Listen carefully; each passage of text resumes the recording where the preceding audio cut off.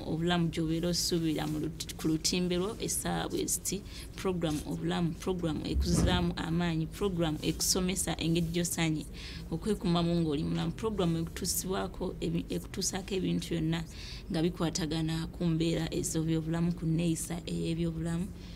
Omwezi wa programu eno bwe wakubiri mbeera Rita Nalukenge era nkuleetera abakugu ab'enjawulo abayise mu ndwadde ezimu, abayise mu mbeera ezimu, nga ku byoluwedde twayogera ku UTI ng'ezo endwadde zisinga kukwata abakazi naye nga n'abasajja zibakwata, endwadde zikwata wansi nga naye zisinga kuva ku bukyafu, wa ositamye, obadde weeyonjezza otya, endwadde ezo y'engeri gye zisinga okukwatamu era nga twalaba nti za bulabe nnyo singa obeera tozijjanjabye ng'omukazi ow'olubuto, omwana ayinza okuva mu lubuto, ate n'abakyala ziyinza okulemesa okugenda mu nsonga z'ekikyala obulungi.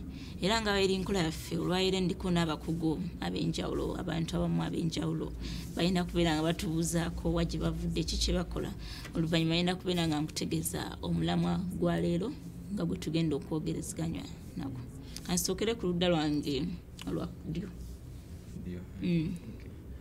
Nkulamusizza Rita n'abalabi mbalamusizza. Amanya netwozi nze Dr. Nankola Dennis, nga ndi musawo mukugu, nkola mu kitongole ky'ebyobulamu Ministry of Health, era nga ndi musajja senior pharmacist mu Ministry of Health. Nsanyusa okubeera wano olunaku lwa leero. Ndowooza ali ku Delta TV omwewuliddeko guyinza okugwa omulundi gwe gusoose okubeera nga alabika ku Delta TV, ndowooza olwaleero omutegedde, kanze ku mukono gwawe ogwa kono nga naye ye sigwe omulundi ogusoose. Yes, webale nnyo mukyala Rita. Balamusiza nnyo mwena abali abatulaba. Amanya bampita Jumbuike Sam, nga nkola nga Executive Director wa Cancer Information and Support Society of Uganda. Cancer Information and Support Society of Uganda eno kitongole kya nakyewa nga kikola kukubunyisa amawulire agakwata ku Kookolo, nga tuyita mu mikutu egy'enjawulo kati nga TV, tulinawo ne magazine yaffe eno eya Cancer Warriors magazine, era nga tuyambako n'abalwadde ba Kookolo mu byetaagisa bye babeera nabyo. Njagala obayozayoza mwenna okutuuka ku lunaku olwaleero nga bw'okimanyi nti leero lunaku lwa Kookolo mu nsi yonna. Ali ku Delta TV ndowooza obeewuliddeko omulamu oguli awo ku lutimbe lwaffe gugamba nti Kookolo mu ggwanga. Kookolo tali mu Uganda wokawuka, Kookolo tuyinza omutwalira mu nsi yonna, nga tuli Uganda kyovula tusazeewo Kookolo mu ggwanga. Olina okusookera ewuwo omanye oli otya, olyoka ate olondooze ebyabala. Kookolo kirwadde ekitawaanya ensi yonna, era Kookolo wa bika bingi wanjawulo, ng'omugu ayenda sooka atubulyeko Kookolo ebikanga ebisookerwako ebikyasinza okutawaanya abantu. Neyanziza omukyala Nalukenge. Oluganda sirwogera bulungi naye njagezaako bannaye abatulaba n'abatubuliziza. Kookolo bulwadde naye nga buva ku butafaali bwaffe. Twatondebwanga obutafaali obwo katandika kubeera kamu ne bufuuka obubiri ne bufuuka obuna. Kati oluusi nga tugezaako mu kkula obutafaali obwo oluusi obumu bubeera bukyamu nga tebutondeddwa bulungi, singa kuba bulooka n'okuba bulooka emu naye ng'emu tevuddeyo bulungi, ng'olina okugijjawo n'ogisulawo ebbali. Kati Kookolo bwe bulwadde obwo, bulooka emu nga ndwadde. Twatondebwa Katonda nga atusobozesa omubiri gwaffe okutta bulooka ezo eziba endwadde. Eky'omukisa omubi, bulooka ezo eziyitawo, obutafaali obwo buyitawo nga tumanyi nti bukyamu tebuli nomo, bwe tuyita abunomo, aye ne bweyongera nga ate budividinga, bweyongera mu bungi, obwe tuyita Kookolo. Ensonga engeri Kookolo lyajjamu okubeera nti obutafaali obumu bubeera bukuzenga bukya. Muzungu bakiyita cells, naye mu Uganda nkiyise butafaali. Buli abunomo ate bwongera mu bungi, ne bwesanga ate bugenze mu bifo ebirala eby'omubiri obutalina kutuuka. Kati ye Kookolo. Kati Kookolo bika bingi, types nyingi ezirimu abantu nga 3 ezikyasinze mu baana bato ne mu bantu ne mu bakyala ne mu basajja. Kookolo nga wogambye atuyisizza bubi mu ggwanga nga Uganda naye ne mu nsi yonna.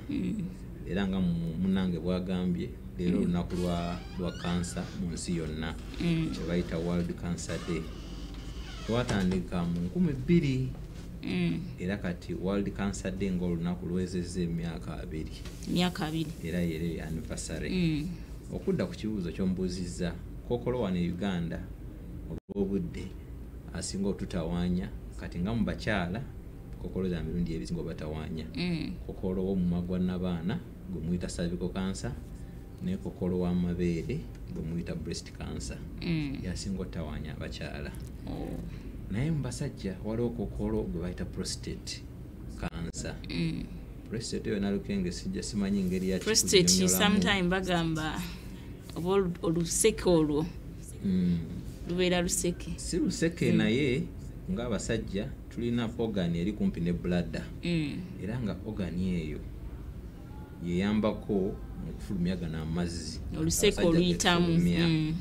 Si luseke naye organ yennyini yegakola wakati abasajja tulina amazzi ga mirundi 2 agazaala then gaye amazzi ate agatambuza agazaala. Kati organ eyo gye bayita prostate eri kumpi ne bladder yetereko omusulo.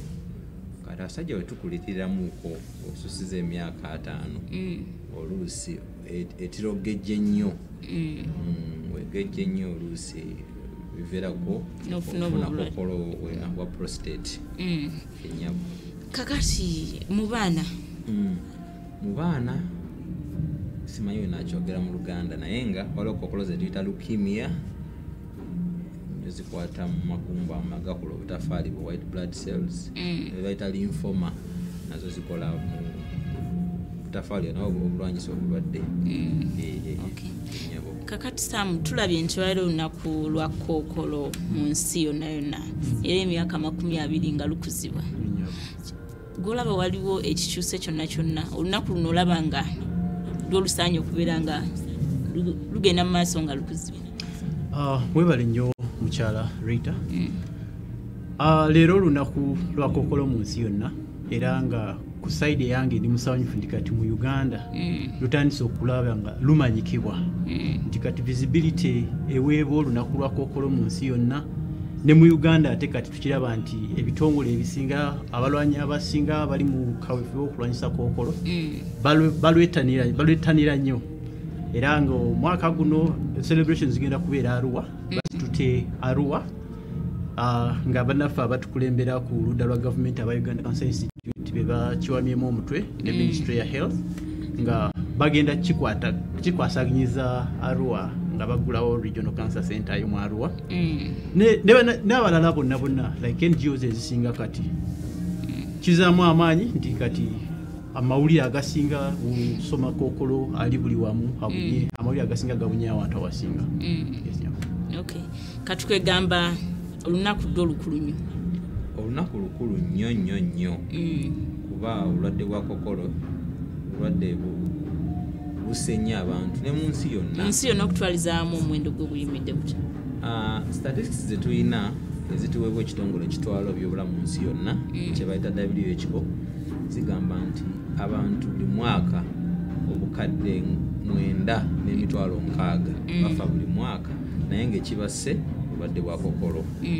Ate nga bagamba nti tunatuukira mu 2030 ate enamba egenda kweyongerayo bafuuke nga milioni 13 abanaafa buli mwaka naye nga bafudde Kookolo.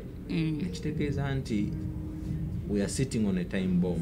Tulina okubaako kye tukola okukendeza enamba eyo okuva ku milioni 9,600 eke wansi. Ate nga ng'omulamu wayo guli guno gw'omwaka World Cancer Day omwaka guno yebadde kuva mwaka 2019 2020 ne 2021 mu luzungu egamba I am and I will nga kitegeeza nze era nja kukola. Kati nganze ndi musajja musawo era ndi mukulembeze kitegeeza ndi musawo era nja fuba nnyo okulwanyisa Kookolo. Oyinza okubeera musomesa ogamba ndi musomesa jafuba nnyo okusomesa abantu ku Kookolo naaliwo. Oyinza kubeera munnabyabufuzi ndi politician njafuba nnyo okuleeta policies ezinayamba mu kulwanyisa Kookolo. Naawe nga Nalukengo oyinza ogamba ndi maama nja kwefaako nnyo mbulira abaana bange bakyala bannange engeri gyebikwata ku Kookolo n'engeri gye tuyinza kumulwanyisa. Kitegeeza nti ffe ffenna ng'abantu kirina kye tusobola okukola okubunyisa enjiri eno eya Kookolo era nga gyesobola omulwanyisaamu. Kakati ku ludda lwange Sam, omulamwa guno ogw'omwaka guno I am and I will gwogwerako ki ku kirwadde kya Kookolo? Nkitwala nga kukoola. Kiri kukoola eri buli muntu nti kyonna ky'oli baako ne kyokola. Wonna we weesanga oba oli ki, oba oli mu drive, oli mu taxi, oba oyagala kwebeerera mu kukyusa bukulembeze mu ggwanga, joining olutalo lwa Kookolo, kola kyonna ekikuli mu busobozi bwo obeeko ky'ossa ku ttofaali erirwanyisa Kookolo ennyabo. Munange alina kyayogeddemu, buli omu alina kyasobola okukola. Ffe nga Ministry of Health tulina bye tukozeeko. Wa Ministry of Health ye ministry etwala byobulamu byonna nga ne Kookolo mwagwa. Tulina ebitongole bye tukolagana nabo nga Ministry of Health. Uganda Cancer Institute nga bwajogeddeko mugimanyi wali e Mulago ekoze nnyo era ekola nnyo. Era mu region yaffe nga East African Community yemu ku centers tufuna abalwadde kuva Sudan kuva Tanzania naye nga bazze mu Cancer Institute. Era twebaza abasawo abakola Cancer Institute, twebaza ne government olw'obuyambi bwetuwa. Twafunamuko obuzibu mwaka gumu ebiri nga banka yaffe ndwadde, radiotherapy machine nga ndwadde, naye twebaza government kuba agenda mu maaso ne tugula ekyuma ekyo ekipya era gye kiri kikola. Ate government ena plan eggulawo center ezijjanjaba cancer mu regions ez'enjawulo. Nga Sam bwayokedde emikolo egy'omwaka guno ng'eggwanga gigenda kubeera Arua. Era e Arua bagenda kugulayo center erwanyisa Kookolo. Nga wekiri mu nteekateeka nti bajja kugulawo n'embalala bagulewo embaale nga tekyetaagisa mulwadde kutambula lugendo luwanvu okufuna obujjanjabi obwo bwa Kookolo. So twebaza gavumenti bwekyekoze naye era tekimala. Tusobole okwongerako, tubasaba bongera amaanyi mu kulwanyisa buno obulwadde bwa Kookolo. Minisitule egamba buli wiiki, Uganda Cancer Institute egamba buli wiiki efuna abantu 15 abapya nga bazze okuwandiisa nti balina Kookolo. Ndaba omuwendo gwo gukyali munene era. Uganda abantu tusookere ku bantu. Abantu waabwe batafuddeyo oba kivudde ku ky'okubeera nga tukyafuna omuwendo ogwo. Omuwendo gugenda kweyongera mukyala Nalukenge lwa nsonga n'obukugu bwaffe nga ministry nga Cancer Institute ekigambo bakita ku diagnose obukugu bwaffe ojja kunyamba ku okebera n'okukakasa nti ono alina Kookolo bweyongedde. Kitegeeza nti abasawo be tulina n'obukugu bwe tulina abantu be tufuna tugenda kweyongera oku diagnose cancer. Kirungi nnyo kuba kituyamba wakati mu kulwanyisa cancer. Cancer kenjogereko kyeyinzire ku nsonga eyo. Mulimu ebintu bingi nnyo. Ekisooka kyennyini kye tuliko wano okubuulira abantu cancer kyeki bannaye tukoze tutya. Waliwo ekiddako kye bayita prevention. Ne tuddako treatment n'ebirala ebiddako abalina cancer rehabilitation bonna. Naye enamba eyo ebitongole nga Uganda Cancer Society, Cancer Institute neyo Sam Cancer Information Society yakolera babunyize enjiri eno nnyo. Buli mwaka tubeera n'ebintu nga Rotary Cancer Run nawo ne babunye enjiri eya cancer okumulwanyisa. Kane kitegeeza nti abantu bategedde Kookolo kyeki.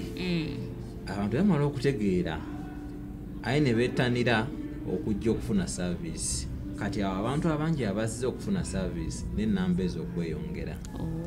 Naye nga waliwo tulina okukola okuziyiza cancer nabyo. Kwate twagala nnamba ezo zeeyongere. Ebyo tujja bitandikirako mu kitundu ekyokubiri. Bye tulina okukola okulaba nga ennamba ezo ziva ku 10-15 buli wiiki ne zikkako wansi. bingi bye tulina okukola we tugenda otandikira mu kitundu ekyokubiri tukyayogera bingi Kookolo lwaki olunaku lutwaliddwa Arua ye ab'ekitundu ekyo bafunamu ki ebyo tugenda okwogerako mu kitundu ekyokubiri tovaamu.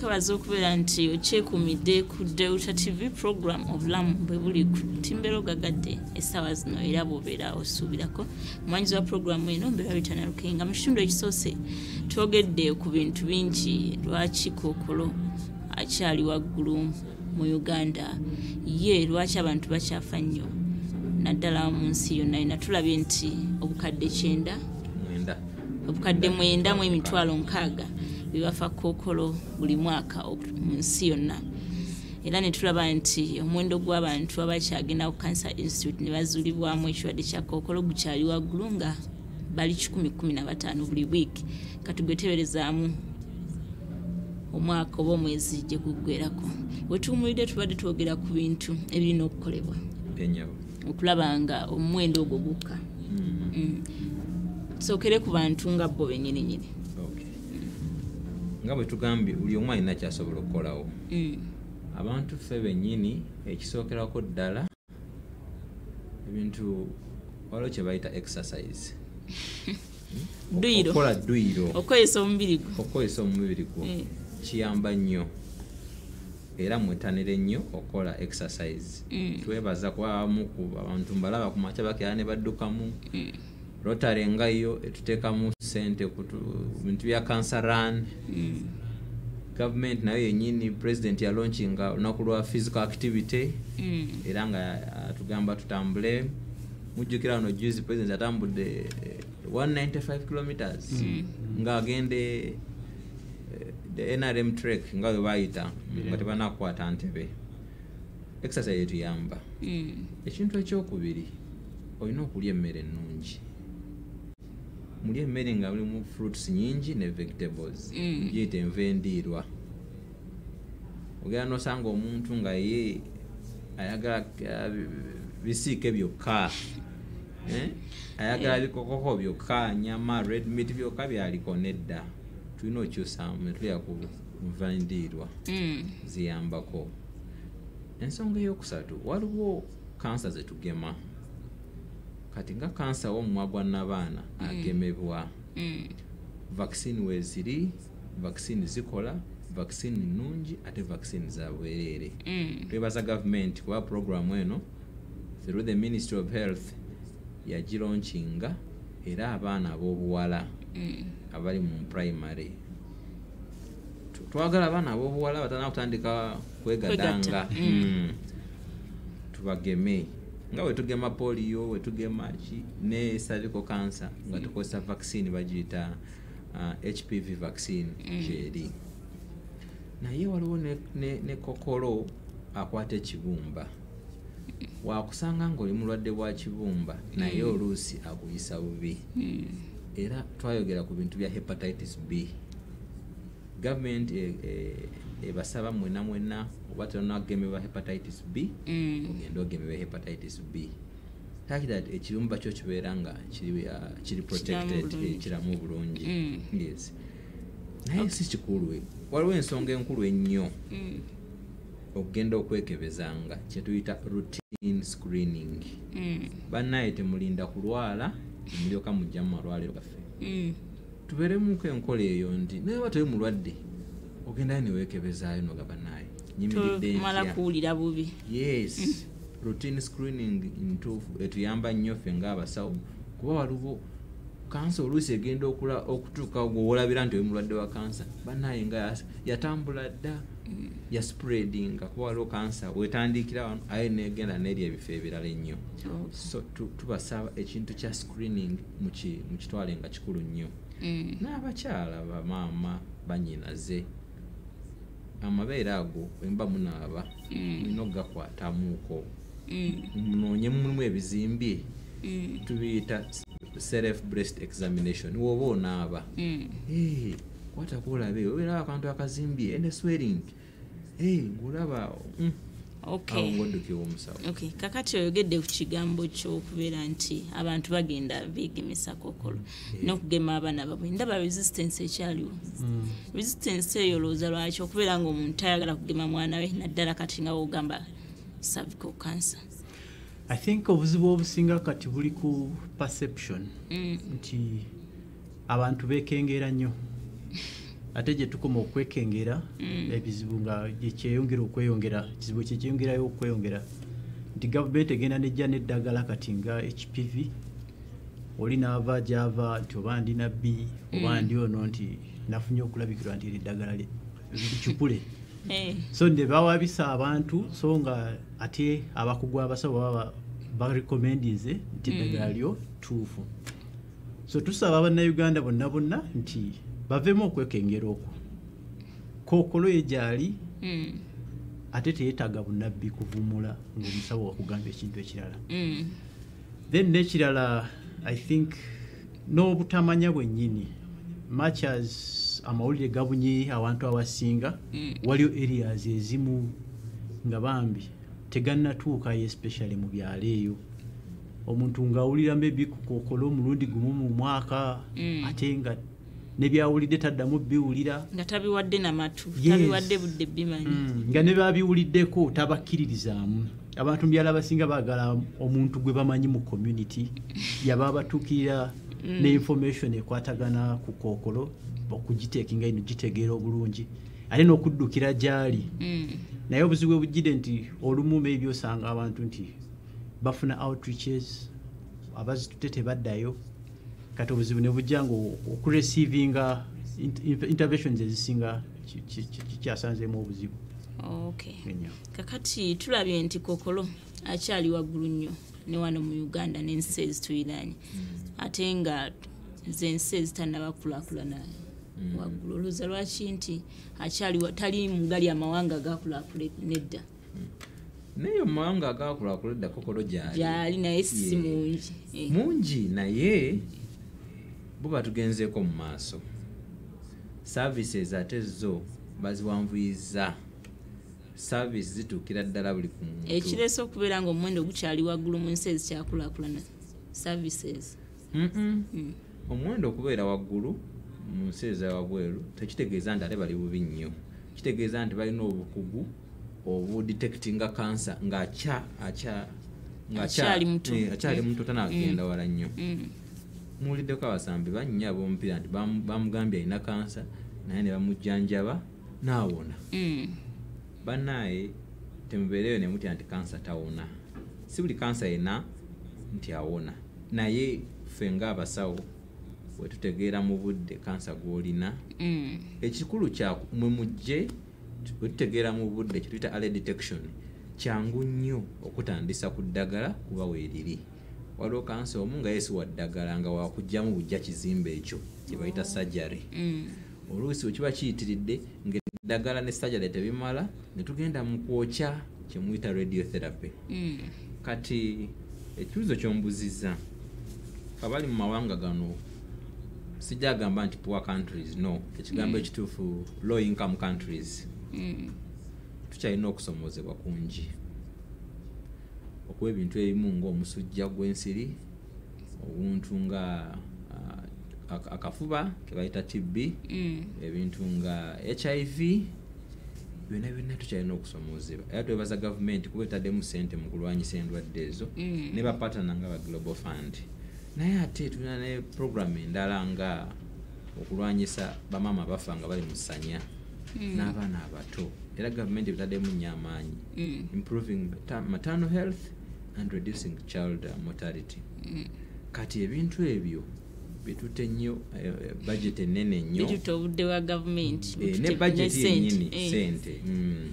Naye tekitegeeza nti ate kansa yesi mukulu naye mukulu. Kati ebyo bye bisinze okutwala ssente ezisinga naye nga gavumenti naye erevuddeyo etandise okwongera amaanyi mu kulwanyisa kansa. Figures sizirina kuba simanyi bulungi ssente meka zessaamu naye ng'eyongeddemu ku maanyi. Nekyenjogeddeko nti bagenda kuggulawo regional centers. Yes. Kyetusaba wano nti amaanyi tetugassa gokka mu musujja na musiriimu, tutwongeremuko n'amaanyi ne muki ne mu kansa. Well, mukyali toyogedde ku kintu lwaki Kookolo yetanira nnyo wano mu developing countries. Naye ensonga endala gye njagala okussaako essira nti n'obwavu mu ngeri emu oba endala butukosezza nnyo nti abantu abasinga bulaba percentage y'Abannayuganda abasinga baavu bambi. So nga ate buno obulwadde tebusosola nti oba oli mwavu oba oli mugagga, bukwatirawo ng'enzijanjaba yaabwe eri expensive bambi. Okugula eddagala kuli expensive, kati ne weesanga nti abantu abasinga tebasobola ku meetinga expenses ezo. So they end up nga bafa. N'okubeera nti abamu tebalina information emala ku Kookolo naddala abali mu byalo. Omuntu n'abeera nga alwawo ogenda okwekebeza, tafuddeyo okwekebeza, tamanyi nti oba Kookolo bamukeberayo bati, bamukeberawe bati, okubuzaabuzibwa ku Kookolo. Ate sina mu kyalo yokka, wabula ne mu kibuga. Kati mwami Dr. Musawa Dr. Nankola ayogedde ku bantu abettanira ennyo okunywa omwenge, okulya ebicepe. Naye kati abakampani zaffe zino ezibitunda zo zifa kubi marketinga bumaketinzi kubazzaamu maanyi mulye, tebafaayo kulabula abantu nti banaye gye mukoma okulya ebintu ebicepe byaffe gye tukomye n'obbalwaza oba musaye n'okukolerawo kadwiro yenyabo. So nga ate kyandibadde kizaamu amaanyi kati nti oba kitongole ekikola kitunda bbiya ne kivaayo nti bannaye munywe ka bbiya kammwe, naye bw'omala tegeera nti olina ogenda okukola ddwiro oba lya ebicepe byaffe, bw'omala obbirya genda maybe olireko emmere erinakyo okuyamba obutofaali bw'okkula obulungi. Kakati bo tulaba byebimu ku biviiriddeko okubeera nga Kookolo akyali mu nsi ezikyakulaakulana nga ne Uganda mw'ogitwalidde. Waliwo ekikoleddwa mulina kye mukozeewo nga mwe?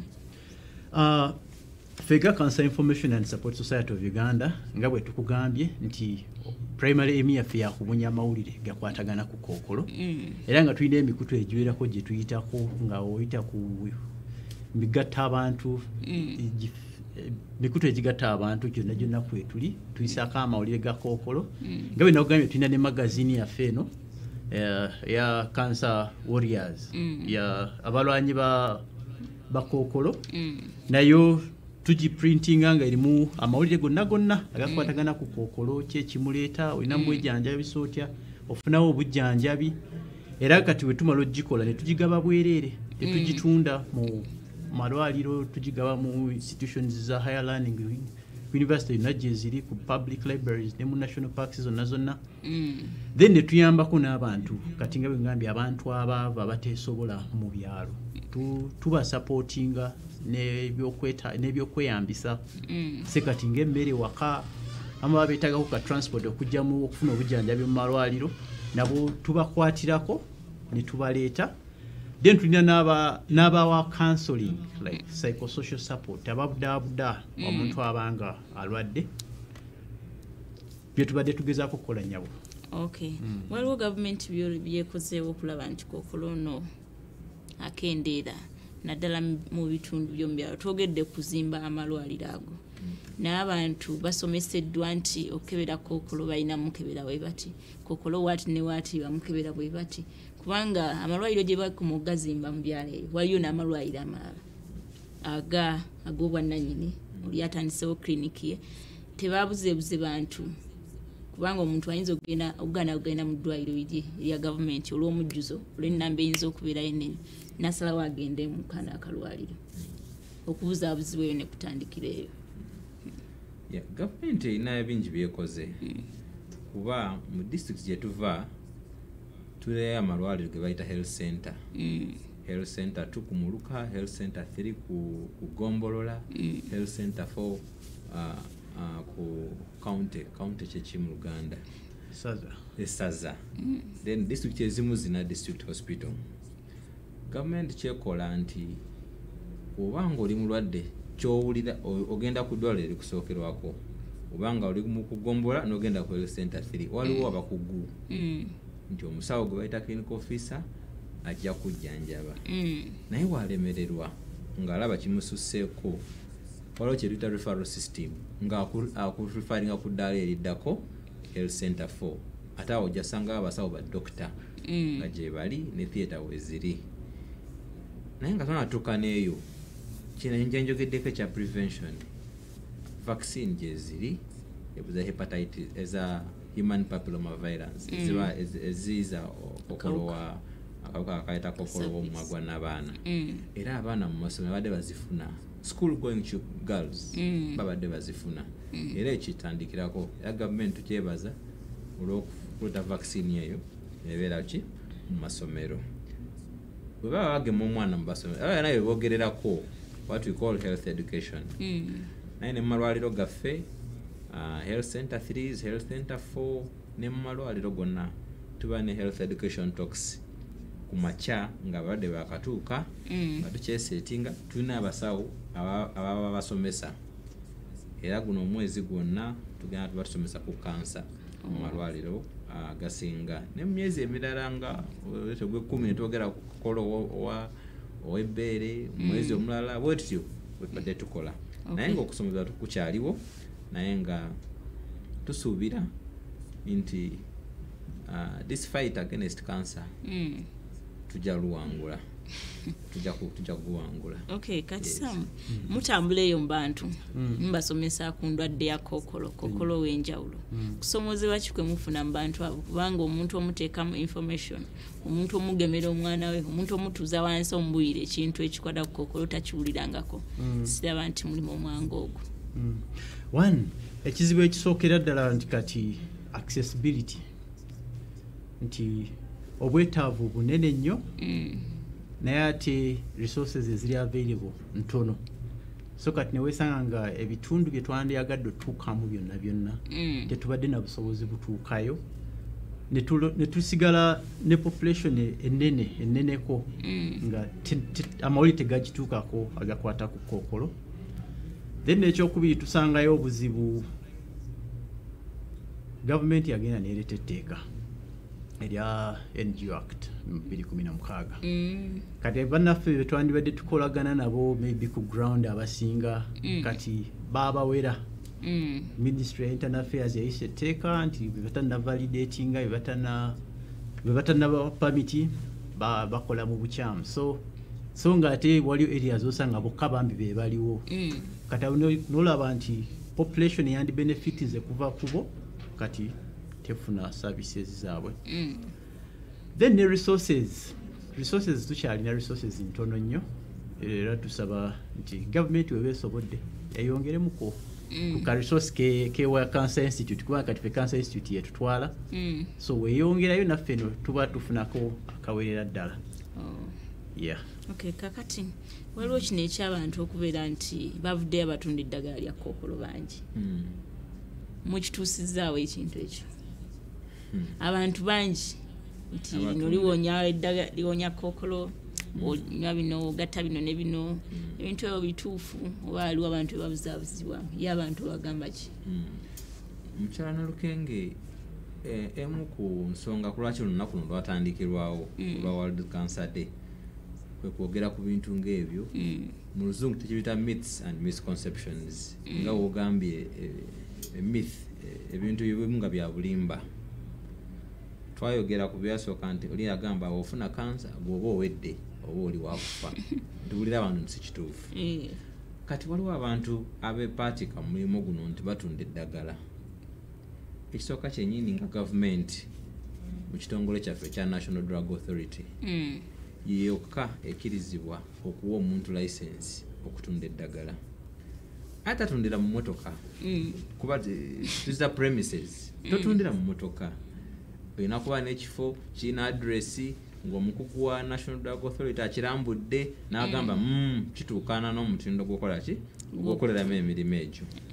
Ensonga ey'okubiri eddagala erikkirizibwa okuyingira mu ggwanga era ekitongole ekyo ekya National Drug Authority kyekiwandiisa eddagala eryo kimala likebeza tulina lab eriwali ewandigeya naye era ne gye bayikolera abakugu ba National Drug Authority nabo bagendayo ne bakebera industries ezo nungi zikolera ku mutindo ogwatuweebwa WHO kati eddagala erituuka wano tuba tukakasa nti National Drug Authority ikozeeko era ddungi bano abeepaatika ne batundira mu mabaasi oluusi kuliko n'akaleediyo n'akaleediyo babuyita mu kalakaasa ewaffe mu kyalo senga gavumenti tetubamanyi olina kugenda mu kifo ekirina license naye kiba nga si ddwaliro lya gavumenti it can be a private hospital or private clinic kuba gavumenti tulina partners baffe mu private sector naye balina kuba licensed nga balina abasawo abakugu abalina obukugu obwo obujjanjaba ekifo kimanyiddwa n'eddagala gye baligula emanyiddwa nga wabeerawo obuzibu bwonna kitwanguwira okutegeera ddagala ki eryo lyavuddeko ki naye lyavuddewa ne tubyekebejja byonna ebyo era abantu abo tubasaba abantu mwenna abatulaba mwetanire nnyo amalwaliro aga gavumenti naye n'amalwaliro wadde ga private naye nga gali licensed by government. Okay. Ali ku Desha TV ndowooza weewuliridde ku tobuzaabuzibwa eddagala eriwonya Kookolo eddagala erikakkanya Kookolo lino oddisanga mu ddwaliro gyolaba nti ddwaliro lya gavumenti eddwaliro eddene oba nebanga lya bwannannyini nga nawe olaba lituukana n'omutindo wabula tokyamakyama w'osanze n'omwezi gwonna kubeera nga gwa Kookolo okutwaliza wamu nga mwe muli ne Kookolo w'abaana nga 15 omwezi guno kiki mutegeseewo nga bwogambye omwezi gwonna ogwa February mwezi gwa Kookolo era nga wano mu Uganda nga Cancer Society tulina ebikujjuko bitegesewo ebisinga nga 15 nga bw'oyogedde wagenda kubeerayo celebrations mu West Nile mu Arua nga Cancer Society yonna agenda kwegatta ku Cancer Institute tugende mu Arua celebrating n'abantu ba West Nile kubanga Cancer Institute egenda kugulawo regional center ya West Nile so bagenda kikwataganyiza wamu n'olunaku lwa Kookolo w'abaana then nga 23 wagenda kubeerawo sukuma dance fitness like Cancer Society organizinze tugenda kola doiro 23 tugenda kubeera wano erugogo nga era tugenda kikola as a way of okugalawo omwezi gwa Kookolo ogwa February then naffe tugenda kweyongerayo nga Cancer Information and Support Society of Uganda n'okubunyisa amawulire magazini yaffe tugenda giprintinga omwezi guno oguddako like issue eddako era nga tusaba mwenna gye muli nti wekajja gye muli mukasome mufune information akwata ku Kookolo. Okay. Funding ya government eri Kookolo. Yes. Tushalaba nti ekyali ntono. Kiki ogisaba government mu kumayiriza kati?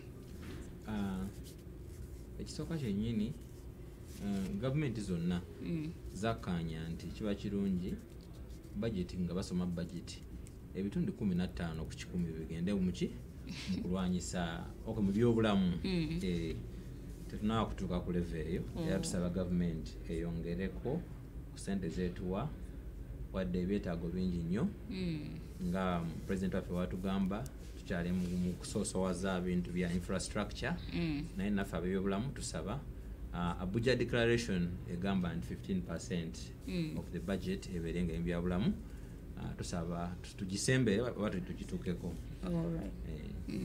Abantu bo bakubiriza ki bannayuganda ku ndwadde ya Kookolo n'omwezi gwa Kookolo guno omwezi ogwokubiri guno Feb nga mukulu munnange gwagambye gwa kulwanyisa Kookolo abamu ku baganda bagumanyi ng'omwezi ogw'omukwano month of love era mu nnaku z'omwezi nga 14 tugenda kugula ebimuli bingi nnyo nga tutonera ab'emikwano naye laga omukwano laga omukyala w'omukwano ng'omutwala ku ddwaliro akebere oba ayina akawuka akaleeta kansa w'omumagwa n'abaana laga omwana w'omuwala ali mu ssomero omukwano ng'omujjukiza nti tulina okuddayo tufune shot ya hepatitis B vaccine balaga omukwano bagulire ku ngato mukole nga ddwiro mwenna bagulire ku mmere envendiirwa olunaku bibiri babyesonyiwa n'okwongera okwogera ku cancer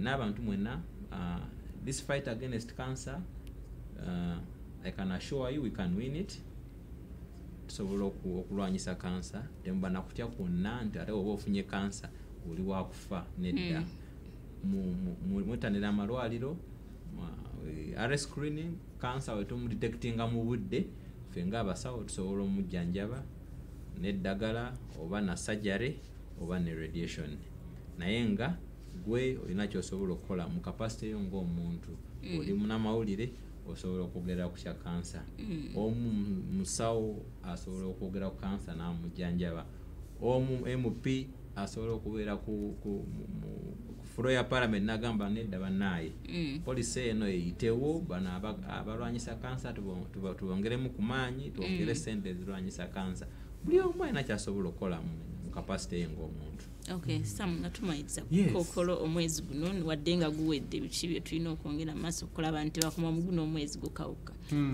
Of course fe ku side yaffe nga bannakyewa tujja okweyongera nga tusaba gavumenti nti etuyambe eyise National Cancer Control Plan egenda okulungamya ng'eki gye tugenda okutwalamu olutawo lwa kansa mu maaso etuyambe eyongeremu speed mu kuliisa then n'ekirala tubadde twogera ku bya dduyiro wano nti abantu bettanire nnyo dduyiro era tusaba gavumenti nti bwe kiba kisoboka bino ebyuma bya jiimu ewewezeemu ku misolo abantu basobole okugenda okwafoodinga okugenda okukola dduyiro abantu maybe abasinga abali mu office zaabwe nga bakola nga kibanguyira nti ogenda mu jiimu agendayo ku bwereere oba agenda ku sente ensaamusaamu naye ng'emisolo givuddewo then netteeka lya NGO Act tusaba NGO Bureau nti nayo eraazeemuko especially mu byalo nti abantu abadde batuyambe nnyo ku ground lirina engeri gye libanyigirizaamu tebakyasobola kukola kyebabadde bakola ate nga babadde bayamba nnyo abantu. Okay. Ali ku Delta TV nkwebaza okubeera nti wadde ku programu eno okuva gye yatandikidde paka essaawa West nga tugenda okubeera nga tumayiza twogedde ku bintu bingi ebikwata ku Kookolo osaanye muwalo otya ye lwaki akyali waggulu nnyo mu nsi ezikyakulaakulana biki by'osaanye okukola fuba okulaba nga okyusa mu ndyayo okyusa mu neeyisaayo dduyiro Kookolo asobola okuwalibwa ate asobola okuwona singa obeera ogenderedde ku magezi g'omusawo nkujjukiza nti ennaku z'omwezi 15 lugenda kubeera lunaku lwa kujjukira endwadde eno nga lugenda kubeera Arua nolwekyo tetukoma kukola olunaku lukabula tugende mu maaso n'obulamu bwonna bonna okulaba nga tulwanyisa endwadde ya Kookolo mbadde Rita Nalukenge tusinkane olw'okubeera olujja.